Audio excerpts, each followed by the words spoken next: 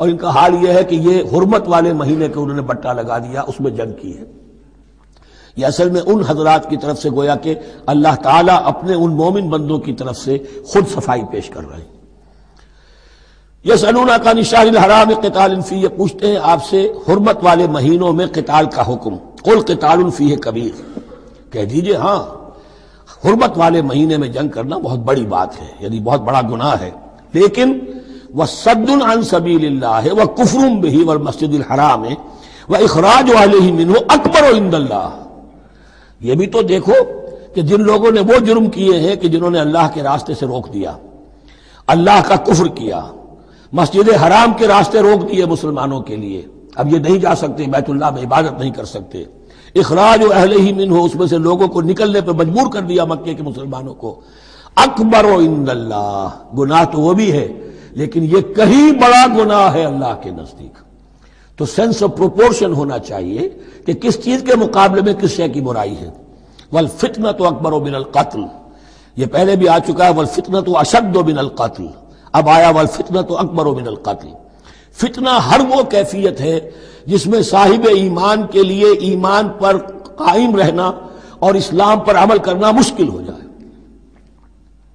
آج کا پورا معاشرہ فتنہ ہے، اسلام پر عمل کرنا مشکل ہے، بدماشی کے راستے کھلے ہوئے ہیں، حرام خوری کے راستے کھلے ہوئے ہیں، حلال عقل حلال دانتوں پسینہ آئے تو شاید نصیب ہو، شادی کے نکاح کے راستے بند کیے ہوئے ہیں، یہ شرطیں ہیں اور یہ شرطیں ہیں اور یہ شرطیں ہیں اور یہ ہے اور یہ چیزیں ظالمی ہیں، اور زنا کے راستے کھلے جائیے۔ جس معاشرے کے اندر جب غلبہ باطل کا ہوگا حق پر چلنا ممکن نہیں رہے گا، وہ جو باطل کا غلبہ ہے وہ سب سے بڑا فتنہ ہے۔ والفتنۃ اکبر من القتل، فتنہ جو ہے بہت بڑی شے ہے قتل کے مقابلے میں۔ ولا یزالون یقاتلونکم حتی یردوکم عن دینکم ان استطاعوا، اور سن لو یہ لوگ تم سے جنگ کرتے رہیں گے یہاں تک کہ لوٹا دیں تمہیں اپنے دین سے، اگر وہ کر سکتے ہوں، وہ تو تلے ہوئے ہیں اس پر کہ تمہیں لوٹا کر لے جائیں گے اپنے دین سے۔ یہاں اشارہ ہو رہا ہے مشرکین مکہ کی طرف، کیونکہ اب یہ تمہید چل رہی ہے سورہ بقرہ کے اندر غزوہ بدر کے لیے، اب اس کے بعد غزوہ بدر ہونے والا ہے، اس کے لیے ذہنی تیاری۔ وَلَا يَزَالُونَ يُقَاتِلُونَكُمْ حَتَّى يَرُدُّوكُمْ عَنْ دِينِكُمْ إِنِ اسْتَطَاعُوا، وہ تو اپنی سے کوشش کرتے رہیں گے کہ تمہیں تمہارے دین سے پھرا کر لوٹا کر واپس لے جائیں اگر ان میں طاقت ہے۔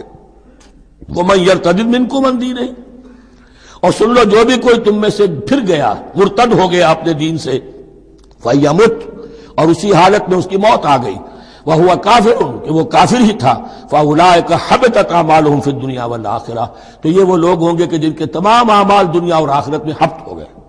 پہلے کتنے ہی نیکیاں کی ہوئی تھیں، کتنے ہی نمازیں پڑھی ہوئی تھیں، کتنا ہی جو ہے انفاق کیا تھا، صدقات دیے تھے، کچھ بھی کیا، سب کا سب زیرو ہو جائے گا۔ وَأُولَٰئِكَ أَصْحَابُ النَّارِ هُمْ فِيهَا خَالِدُونَ، اور وہ ہوں گے جہنم والے اور رہیں گے اس میں ہمیشہ ہمیشہ۔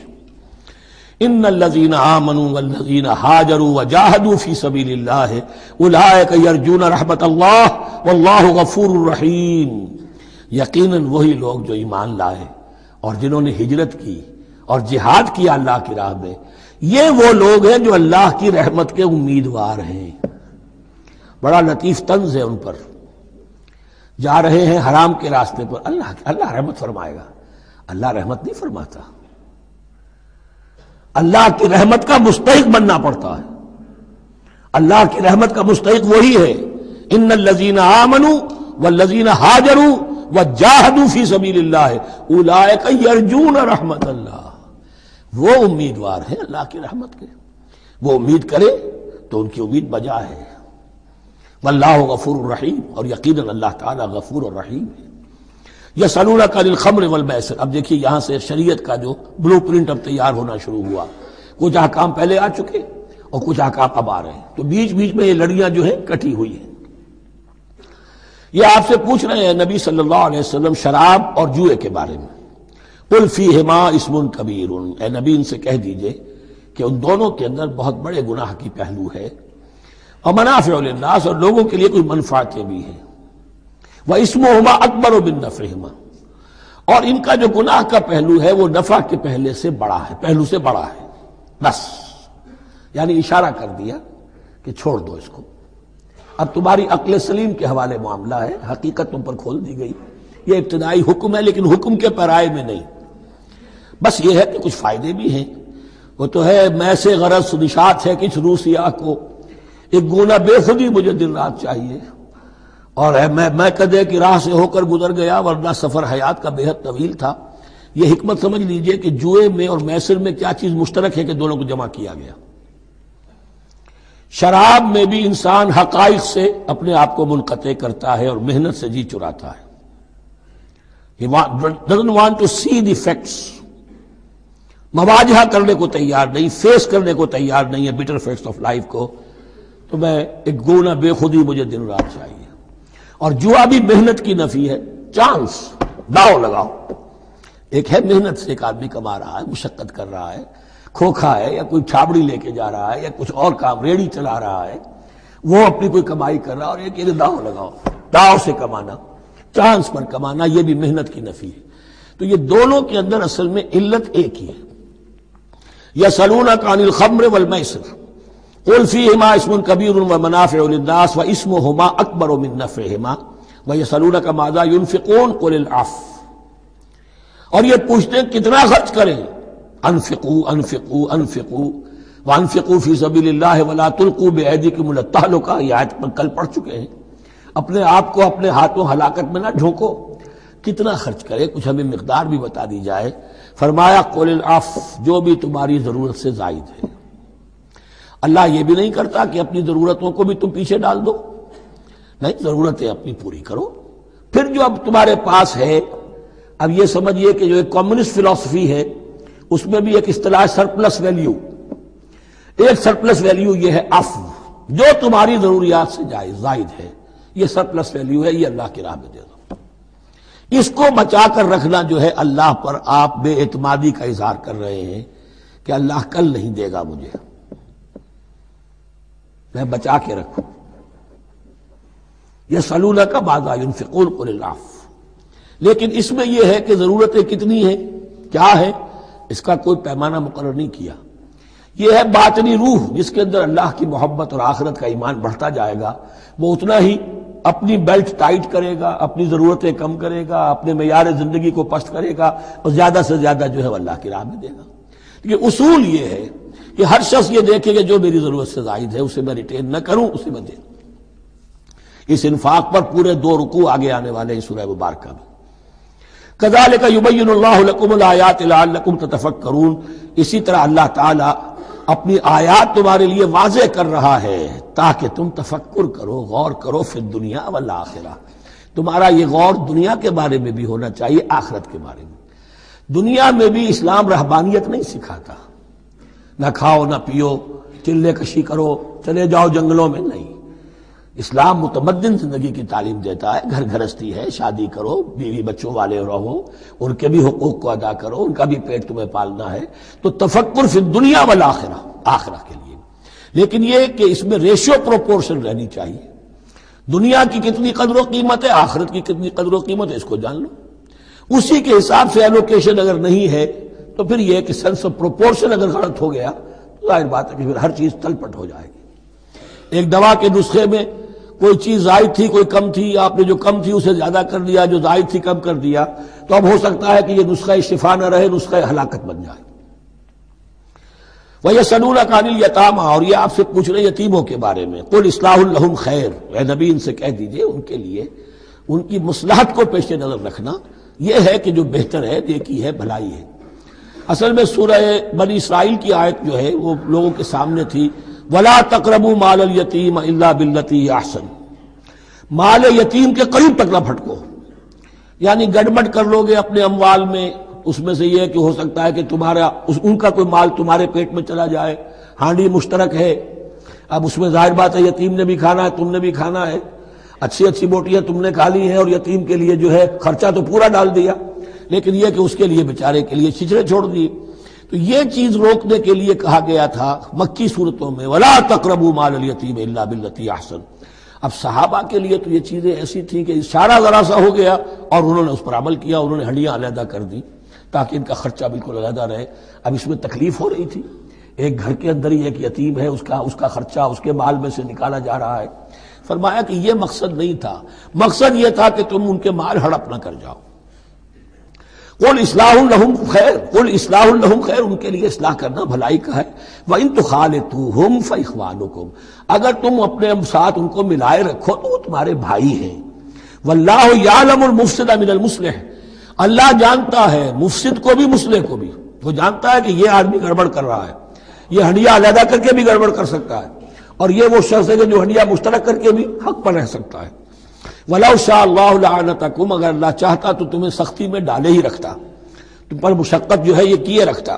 ان اللہ عزیز الحکیم، یقیناً اللہ زبردست ہے، حکمت والا ہے۔ ایک طرف وہ سختی بھی کرتا ہے، زبردست ہے، لیکن وہ اس کے ہر حکم کے اندر حکمت بھی ہے، اور جہاں حکمت نرمی کی متقاضی ہوتی ہے وہاں وہ رعایت بھی دیتا ہے۔ وَلَا تَنكِحُوا الْمُشْرِكَاتِ حَتَّىٰ يُؤْمِنَّ، اور مشرک عورتوں سے نکاح نہ کرو جب تک کہ وہ ایمان نہ لے آئیں۔ وَلَا أَمَةٌ مُؤْمِنَةٌ خَيْرٌ مِّن مُشْرِكَةٍ وَلَوْ أَعْجَبَتْكُمْ، ایک مومنہ خواہ وہ لونڈی ہو وہ بہتر ہے ایک مشرکہ سے خواہ وہ آزاد عورت ہو۔ وَلَوْ أَعْجَبَتْكُمْ، اور مزید یہ کہ وہ تمہیں اچھی بھی لگتی ہو۔ وَلَا تُنكِحُوا الْمُشْرِكِينَ، اور نہ اپنی عورتوں کا نکاح کرو، نکاح میں دو اپنی عورتوں کو، اپنی بیٹیوں کو مشرکوں کے، حتیٰ یؤمنوا، جب تک کہ وہ ایمان نہ لے آئیں۔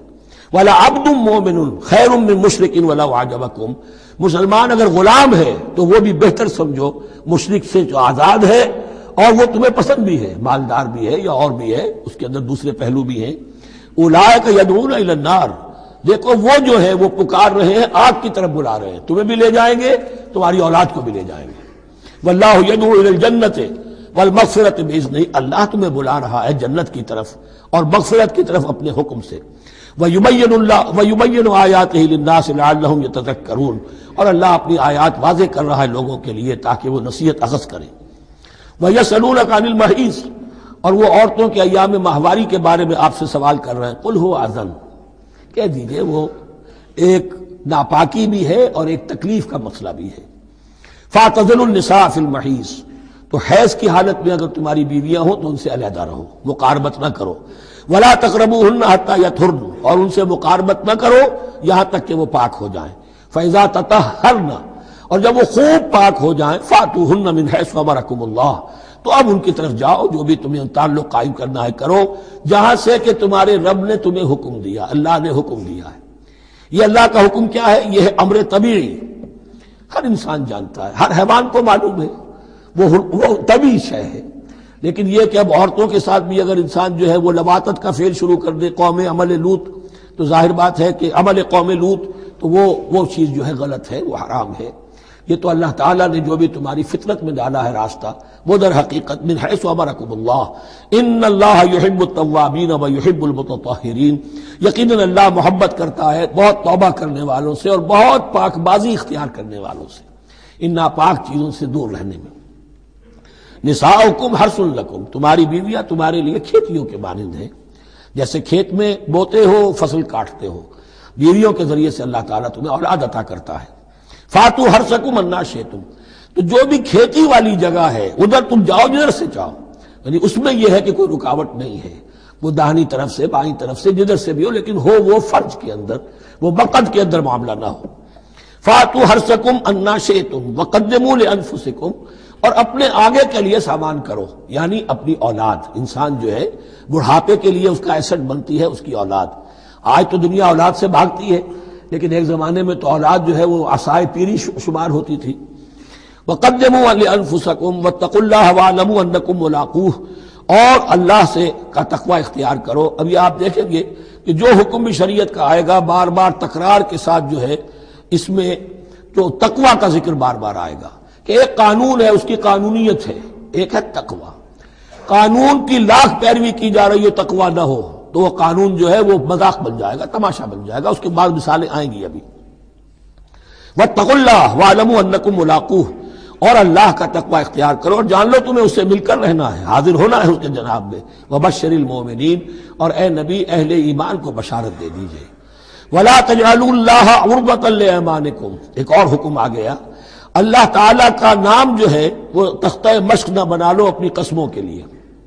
قسم کھا بیٹھا، میں تو اللہ کی قسم کھا بیٹھا ہوں، اب یہ قسم کھا بیٹھا اس لیے میں یہ کام نہیں کر سکتا، چاہے وہ نیکی کا کام تھا، کسی وقت غصے میں آدمی آ کر قسم کھا بیٹھتا ہے۔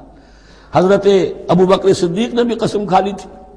مستح ان کا ایک ایسا تھا مسلمان غریب کہ جس کی وہ مدد کیا کرتے تھے، لیکن مستح بھی جب حضرت عائشہ پر تہمت میں ملوث ہو گیا تو حضرت ابو بکر نے قسم کھا لی کہ یہ بدبخت جس کی میں سرپرستی کرتا رہا یہ بھی میری بیٹی پر تہمت لگانے میں شامل ہو گیا، اب میں اس کی کبھی مدد نہیں کروں گا۔ یہ سورہ نور میں آئے گا، ان سے کہا گیا نہیں ایسا نہ کرو، تم اپنے نیکی کے دروازے کو کیوں بند کرتے ہو؟ قسم کھا لی، قسم کو کھول دو، کفارہ دو۔ وَلَا تَجْعَلُوا اللَّهَ عُرْضَةً لِأَيْمَانِكُمْ أَن تَبَرُّوا وَتَتَّقُوا، نیکی کا کام کرنے سے، تقویٰ کے کام سے رکنے کے لیے قسم کھا لینا، وَتُصْلِحُوا بَيْنَ النَّاسِ، اور اس سے کہ لوگوں کے مابین مصالحت کرو۔ اب آپ نے کسی دو بھائیوں کے درمیان جھگڑا تھا، مصالحت کی کوشش کی، آپ کی بات نہیں مانی گئی، اب اللہ کی قسم ہے صاحب اب میں آپ کے معاملے میں دخل نہیں دوں گا، اب میں تو قسم کھا بیٹھا۔ نہیں بھائی، اصلاح بین الناس جو ہے، اصلاح ذات البین، یہ کرتے رہو، اور ایسی قسم کھائی ہے اس کا کفارہ دے دو۔ واللہ سمیع علیم، اور اللہ تعالیٰ سننے والا اور جاننے والا ہے۔ لا یؤاخذکم اللہ باللغو فی ایمانکم، اللہ تعالیٰ مؤاخذہ نہیں کرے گا تم سے جو تم بغیر مقصد کے، بغیر عزم اور ارادے کے قسم کھا بیٹھتے ہو۔ یہ عربوں کا رواج ہے، واللہ باللہ کے بغیر ان کا کوئی جملہ شروع ہی نہیں ہوتا، تو یہ در حقیقت قسم کھانے کا ان کی اس وقت نیت نہیں ہوتی، بلکہ یہ ان کا ایک جس کو ہم کہتے ہیں تقیہ کلام ہے، ان کا ایک اسلوب ہے گفتگو کا، واللہ باللہ ہے، تو اس پر مؤاخذہ نہیں ہے۔ وَلَٰكِن يُؤَاخِذُكُم بِمَا کَسَبَتْ قُلُوبُكُم، ہاں جو تم نے ارادہ کر کے، تمہارے دلی ارادے کے ساتھ جو تم نے قسم کھائی ہے، پھر اس پر مؤاخذہ ہوگا، اس سے توڑو گے، اس کا ایک کفارہ ہے، وہ بعد میں آئے گا، وہ کفارہ جو ہے وہ پھر سورہ مائدہ کے اندر آ جائے گا۔ میں نے عرض کیا تھا کہ یہ اصل میں سورہ بقرہ میں بلو پرنٹ آ رہا ہے شریعت اسلامی کا، اور اس کے جو اصل چیزیں ہیں وہ پوری تکمیلی احکام وہ پھر آخر میں آئیں گے، کچھ سورہ نساء میں، کچھ سورہ مائدہ میں۔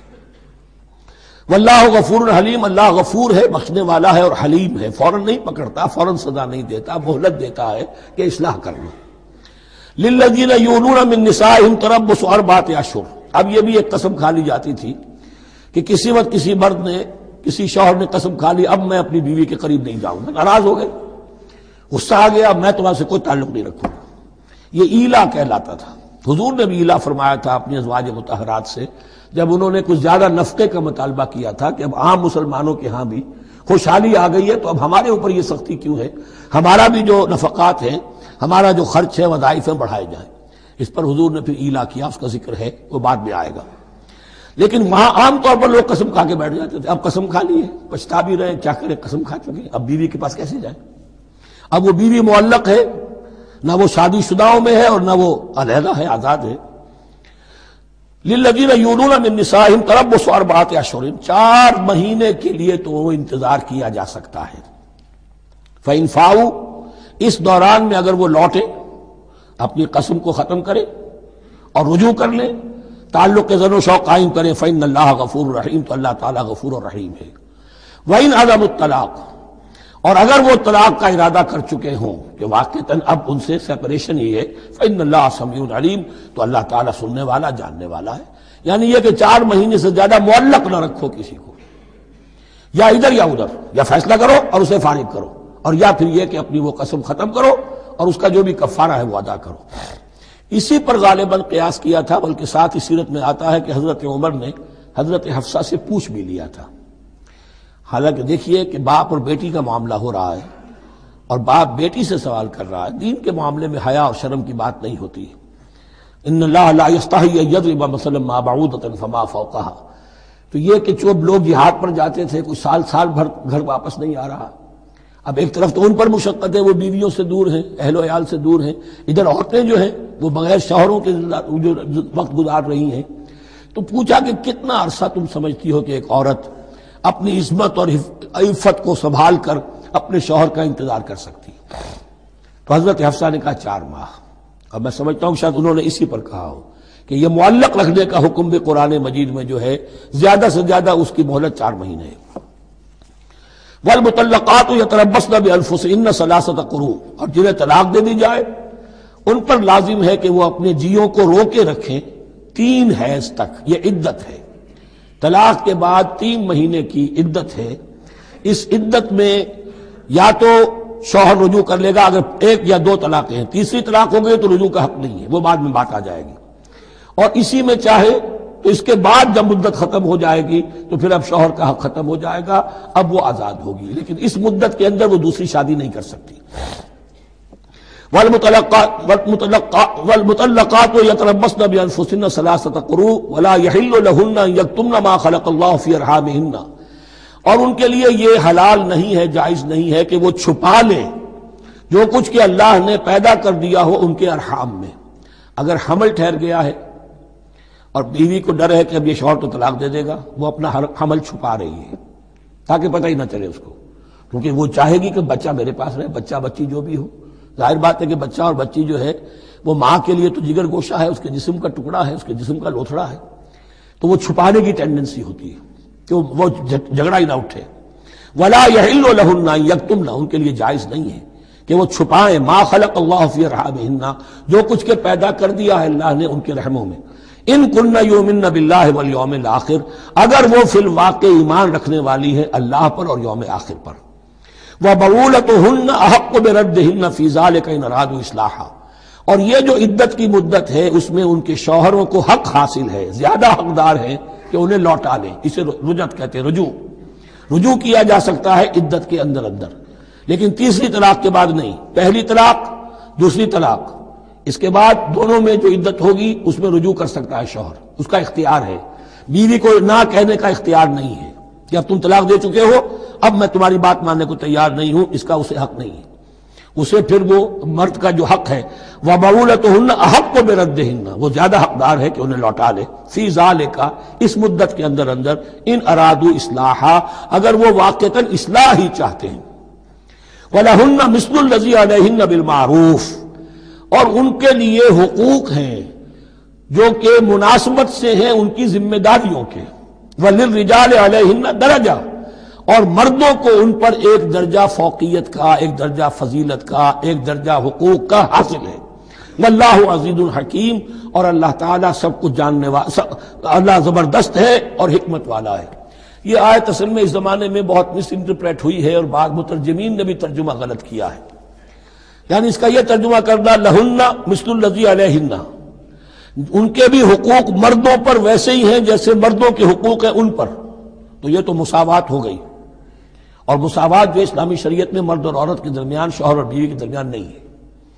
مراد کیا ہے؟ لام اور اعلیٰ کا جو استعمال ہوتا ہے عربی میں، لام کسی کے حق کے لیے اور اعلیٰ کسی کی ذمہ داری کے لیے۔